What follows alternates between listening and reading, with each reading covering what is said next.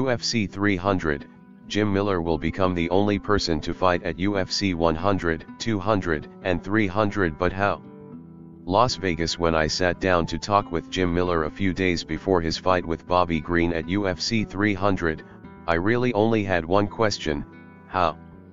How does a person manage to be at a high enough level early on in his career that he gets the call to fight at UFC 100, but also manage to stay healthy, successful, and relevant enough to also get the call for UFC 200 and UFC 300? And it's not just about the numbers attached to the events. That part is at least somewhat arbitrary. But almost 15 years have passed between UFC 100 and this Saturday's UFC 300 event. That's a lifetime in this sport. And in the lightweight division, where Miller has spent almost all of his nearly 20-year career, it's practically an eternity. Heavyweights might lumber into their 40s based on some combination of natural power and overall scarcity. But the lighter weight classes? Those divisions are always brimming with hungry talent eager to knock off any aging veteran whose reflexes have slowed even the tiniest bit. So, how did Miller stick around this long, from double-digit UFC events to the much-anticipated and thoroughly stacked UFC 300? I'd be lying if I didn't say there was a lot of luck involved, Miller said with a wry chuckle.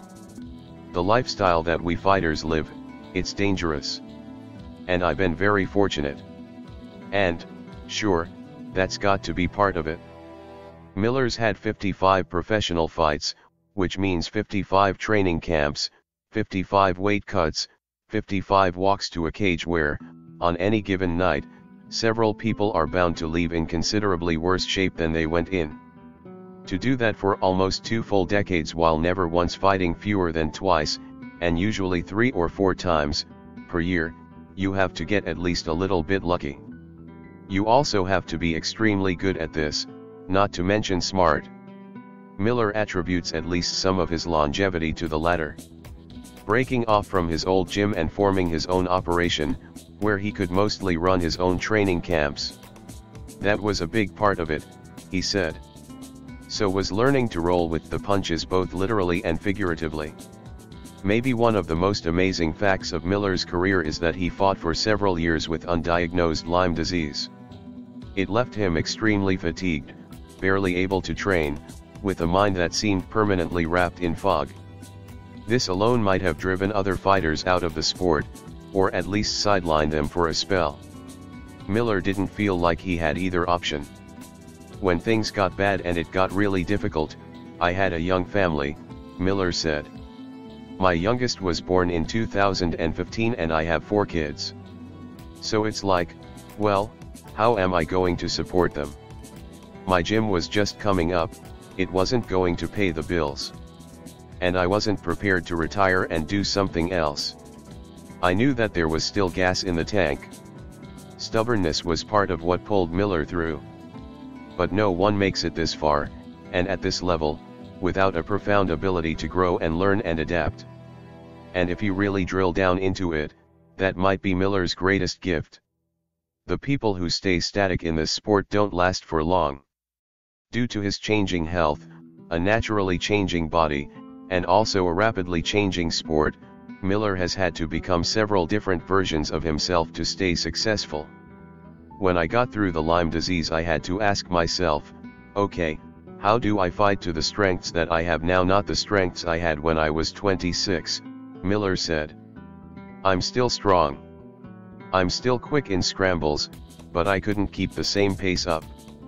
There were fights early in my career where, on paper, maybe that guy should have beat me, but I just outworked him. Then you get to a point where the body just doesn't work the same, unfortunately. That's time, and you can't change time. In some ways, maybe the adjustments Miller had to make then have aided his ongoing longevity now. He's always been a person who likes to learn new things, he said, and I like to suck at them at first, because I enjoy experiencing that progress.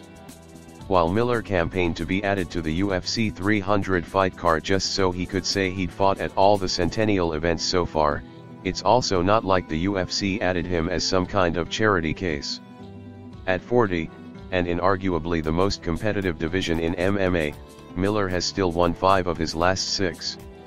UFC 300 might be a moment of celebration and reflection for the UFC, but it's also one for Miller.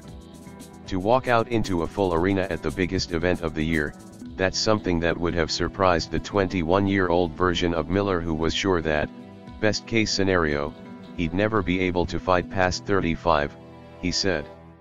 "I'm sure it will really bring it into perspective," said Miller.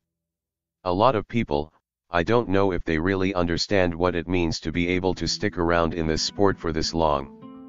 But personally, I also still feel like there's more work to be done, other fights to fight, and more opponents I'd like to be matched up with. And, who knows, UFC 400 might be here before we know it."